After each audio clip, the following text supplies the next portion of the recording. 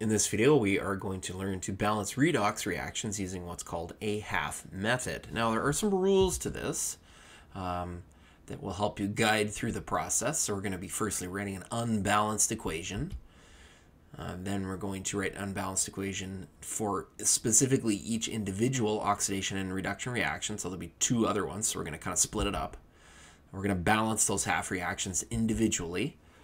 Then we're going to use some electrons to balance the charges of those individual reactions. And then the electrons are going to be different. Like, so for instance, if one reaction needed 2 electrons, one needed 3, you find a common denominator of 6 and you do some multiplying. So we'll be doing some multiplying in that step. And then we're just going to put them all together and then double check that the charges are correct on both sides. And then lastly, just write out our final answer. So let's take a look at an example. So here we go, here's our example, and the first step is to write out the unbalanced equation, and we need to assign our oxidation states.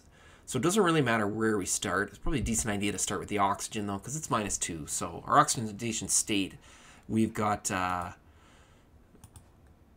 total of -8 there. Sorry, yeah, and so that's going to be, oh sorry, it's a -8, but there's a -1 that I just covered over, so technically it should be -7 there. So then manganese becomes +7. Hopefully I explained that nice there. And over on the other side, manganese is already 2. So it looks like there's been going from 7 to 2 on that side. And then we've got the irons with +2 and +3. So those are going to be the ones we're going to investigate here.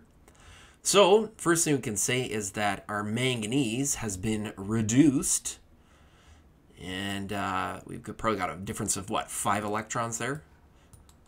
So that's going to come into play in a little bit. And then with our other one that was pretty straightforward, we have an oxidation, and there should be a difference of 1 electron there. 1 electron. So that 5 and the 1 is what's going to come into play here in a little bit.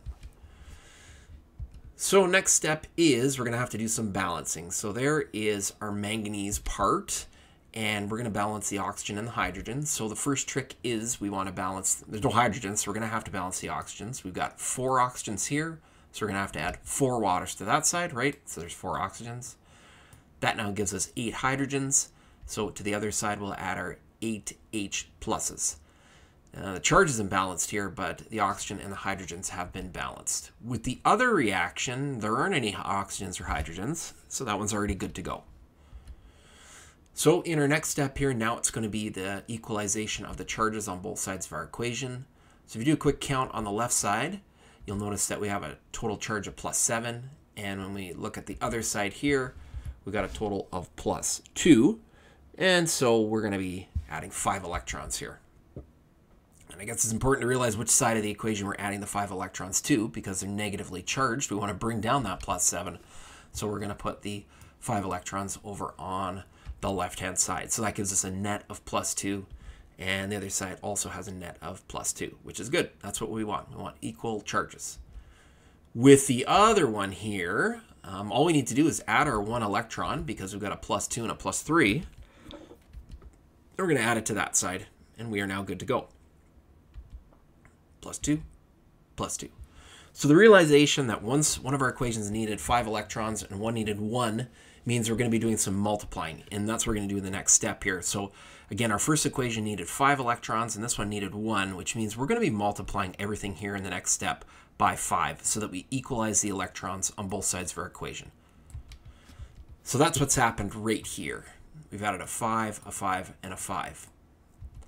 Step 6 is we're going to put the 2 equations together. So everything that was on the left-hand side in both our equations goes literally on the left-hand side, and everything that was on our right-hand side, like this stuff, is going to appear on the right-hand side of the equation. And we've got 5 electrons on both sides. That was the whole point of this. We're going to be canceling out those 5 electrons. That's the only thing we can cancel out here. Which means that this equation that we've got left over here, this should be our final answer. Well, you should probably do a couple little double checks first, though. So in step 7 here, we've got a table, and you can pause the video and investigate that a little bit further. Personally, I just like to double check that the charges are correct.